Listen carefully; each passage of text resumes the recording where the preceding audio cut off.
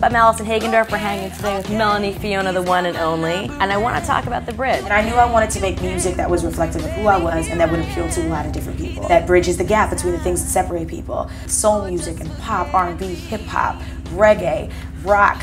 I wanted that to be on one album. This is who I am, and I want people to understand who I am and where I've come from. I hope that they take away a really positive experience from it. I mean, it goes through a range of emotions from happy to sad, angry, lonely, and you know, frustrated. But at the end of it, they walk away when those 12 songs are done being like, wow.